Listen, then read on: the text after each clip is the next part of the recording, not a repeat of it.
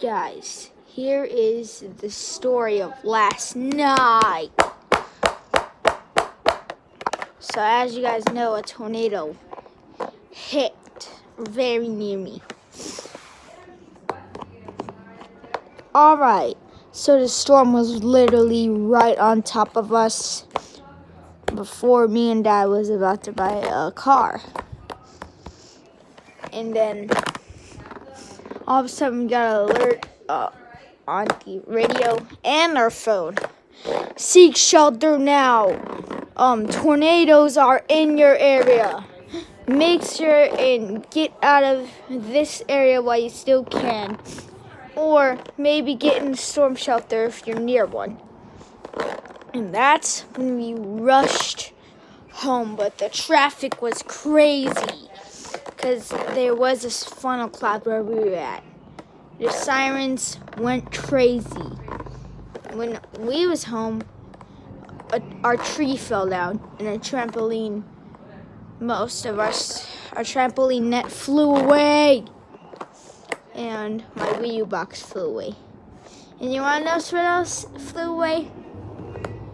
My 2018 inflatable, my 2017 inflatable 10 feet pumpkin. And then, that was our worst nightmare. But guess what? It wasn't done yet.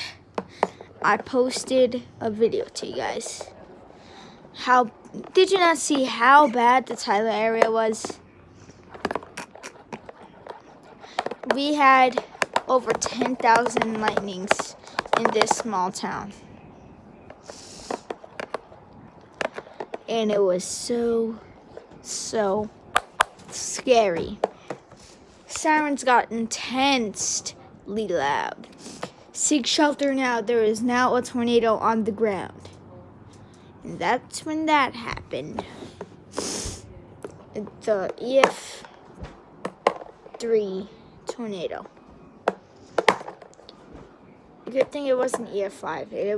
If it was to hit my area, though, we would have got an EF5. And the tornado lasted 5 minutes long. I know, right? That's crazy. And then, when it went off, the sirens were still on, they got a little lower. Just to alert people there might be another one coming up.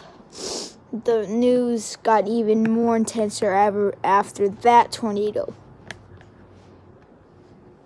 But that one in our area did not hit, but the one just about 26 miles away did.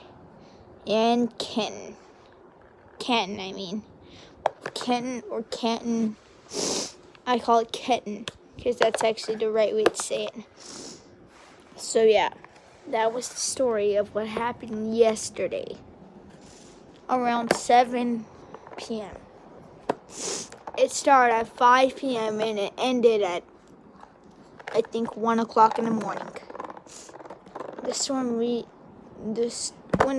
when we seek shelter for the tornado, that was around 7 p.m. So yeah, stay tuned for more videos. Bye, guys.